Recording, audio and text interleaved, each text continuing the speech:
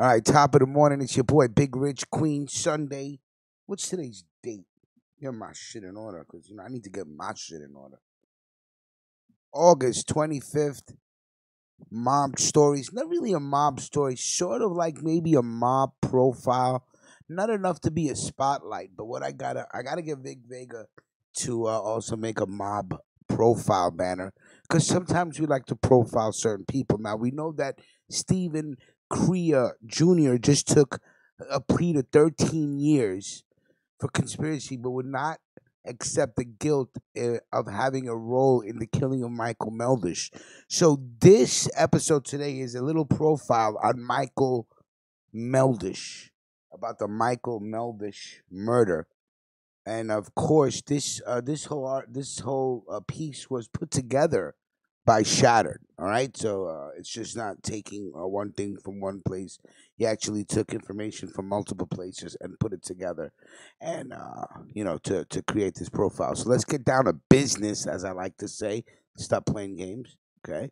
Michael Meldish controlled a group of crazy thugs called the Purple Gang that were aligned with the Lucchese, Genovese, and Bonanno families. They took their name from the Prohibition era, also known as the Purple Gang or the Sugar Gang, that operated in the Detroit area. A lot of former members have been absorbed into some of the five families.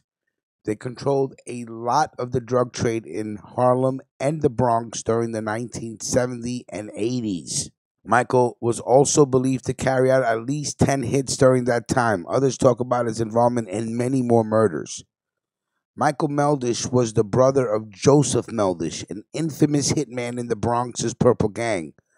Meldish's younger brother, now 60, was convicted in 2007 for multiple counts of homicide and is suspected of carrying out more than 70 killings as a triggerman for the notorious Purple Gang. According to the NY Daily News, Michael Meldish was in on the act too. Former NYPD commanding officer Joseph Coffey of the Organized Crime Homicide Task Force told the paper he was happy the older Meldish was finally dead. Coffey led a task force that had tried to pin charges on Michael Meldish in the 80s when he was suspected of being the leader of the Purple Gang. Meldish was suspected of running a protection racket in the Edenwald area of the North Bronx, Coffey's statements told the news. Coffey's comments spurred rumors that Meldish's death was itself a hit, but police couldn't confirm the exact circumstances of the death. Police said Michael Meldish had been arrested 5 times in the 1970s on various charges, including assault and possession of a weapon, and he had other convictions throughout the 80s and 90s. He's a busy boy. Joseph Meldish was sentenced in 2011 to 25 years in life in prison for a murder that took place in 1999. Meldish should have heeded warnings from his old Purple Gang pals. Michael Meldish, the slain former leader of the Purple Gang, survived many gunfights and legal battles during his heyday. There are a few rumors going around why Michael Meldish was killed. A year before he was shot to death in the Bronx in 2013, Meldish, a longtime Lucchese crime family associate, was the victim of a very public and dramatic beating. According to reports, sometimes in 2011, Ernest Aiello was allegedly ordered by Michael Mancuso to assault Lucchese crime family associate Michael Meldish. Meldish had apparently been dating a girlfriend of Mancuso, which had angered Mancuso.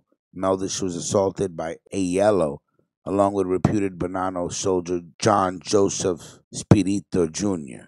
The assault was said to have taken place outside the popular Rayo's restaurant in East Harlem. The beating, sources say, came after a headstrong Meldish refused to heed warnings to stop seeing the girlfriend of Michael Mikey Nose Mancuso, a former Purple Gang member who had graduated to the top in the Bonanno crime family. Michael Meldish was murdered after getting out of prison and returning to his old ways. He was found shot to death in his car in November 2013 in the Throgs Neck section of the Bronx. He was in the passenger seat after being executed by a passenger. The list of people who wanted him dead is long because he pissed off many powerful people over the years. Michael Meldish was set to run errands for Maddie Madonna, but they had a falling out. I hear Michael Meldish didn't care what anyone said and he wanted to do his own thing. It is all about cocaine and who controls Westchester and Bronx cocaine territory. It is said that it's being run mostly by West Side Genovese guys at this point. What I have heard is that the Lucchese family got the Genovese family's okay to take Michael Meldish out. The only problem is the guy who is charged, Christopher Londanio, killed him only a block away from where some Genovese guys like Ralph Balsamo, Patty Falsetti, and others hang their hats. The Genovese might have given their blessing, but no way did they want it done around them. All right, so first of all, salute to Shattered for putting this bit of information together.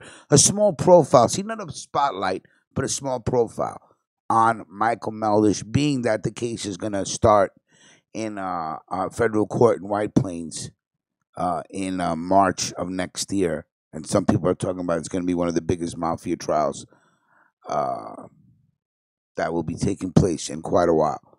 All right, so salute to Shattered. Job well done, sir. And again, this is a quick profile on Michael Meldish. Let me put a quick picture up for you guys, just because I didn't get a chance to put it up really quick. Here we go. Here we go.